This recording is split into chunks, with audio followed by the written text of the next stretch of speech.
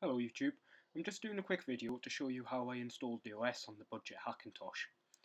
The first thing you're going to want to do is go to the TonyMac86 website, which is just below in the description, and follow step 1 and step 2. You're going to download Yosemite from the App Store, and you're going to create a bootable drive using Unibeast so you can boot this on your PC. If you don't have another Mac to get a copy of Yosemite, there are other options to get it, which I'm not going to cover here. A simple Google search should show you, but essentially the only legal way to get it is to download it from another Mac. I actually downloaded it from the App Store on my MacBook. It is available on torrent websites, but I'm not going to cover that here. So the next thing to do once you've created your bootable USB drive is put it into your machine and change the BIOS settings to boot from USB. I've already done this, but it's relatively straightforward. It will then boot from the USB drive to Clover, which allows you to boot Mac OS X on a PC, and it's automatically installed by Unibeast. Once it boots into Clover, you're going to want to navigate to options using the arrow keys. And there's a couple of fixes relating to the USB devices. USB is a bit temperamental with OS X on these HPs. So if you go to DSDT fix and go down to fix USB and select that just using the spacebar. And then you're going to want to go to PCI devices as well and just take the first three options. That's USB ownership, USB injection and USB fix, I believe. Then you want to go onto your OS X install disk, hit the spacebar and boot it up in verbose mode. This will show you any errors if you get them. Basically it's a diagnostic mode for the boot up of OS X. It should go smoothly, but if you do get an error, it'll help you troubleshoot it because you'll be able to see what's actually going on. This does take a few minutes to boot up. Once it's finished booting, you'll be greeted by the OS X installer. First thing that you're going to need to do is format the drive, which we'll do through disk utility in a moment. There is a right and a wrong way to do this, so as long as you follow this, you should be fine.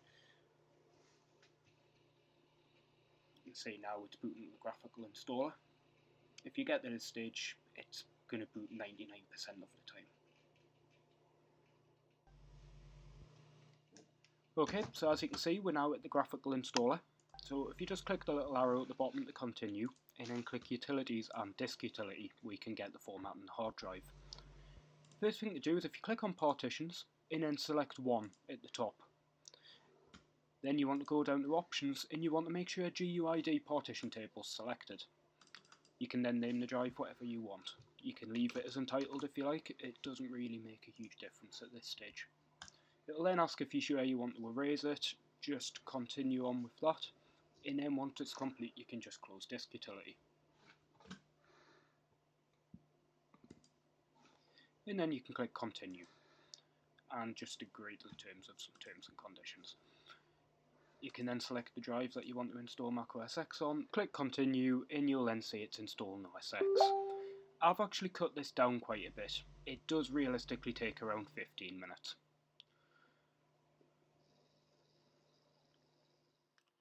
So once this is complete, it'll ask to restart. Restart the machine leaving your USB drive plugged in, and select to boot from the hard drive you've just installed this to rather than the USB installer. Clover will still be used to boot this up for the first install, and then we'll install it on the hard drive in the next step. Okay, so the system's now rebooting, and as you can see, it's booting from the USB drive again. Say attempt to boot from USB device there. And it will boot back to Clover. You'll see this time around that you should have a few more options. As well as having your USB install, you'll also have your hard drive. So we want to do the same USB fix we did the first time round.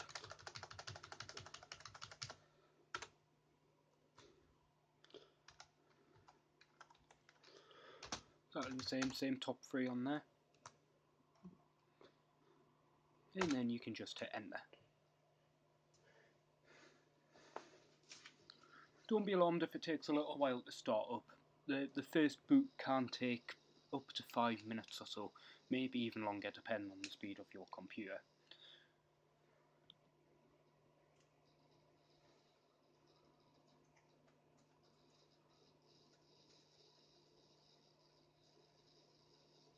So as you can see, this is carrying on with the boot, and it's now booting into the graphical part again. You will get a white screen here for the first boot, and then it's going to take us to this page. So again, select your country, and then just click continue at the bottom, and then select your keyboard layout. Okay, when it asks how you want to connect to the internet, select this computer does not connect to the internet, because we haven't got any network drivers installed just yet. You don't want to transfer anything from another Mac just yet. Even if you did, don't do it at this point, because it could still fail. And then just create a user account.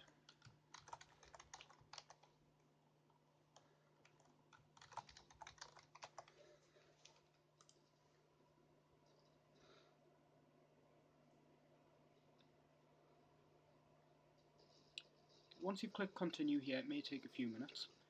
Make sure you don't send any diagnostic reports to Apple, because in theory they could pick up that this is a Hackintosh. Although I highly doubt that they would.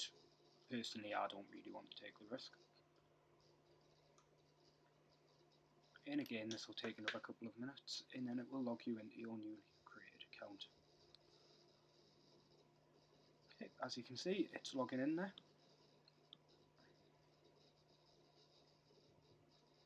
Okay, now you're logged into your account, you're going to want to get a tool called MultiBeast. This can be downloaded from Tony Mac x86 and put on a memory stick.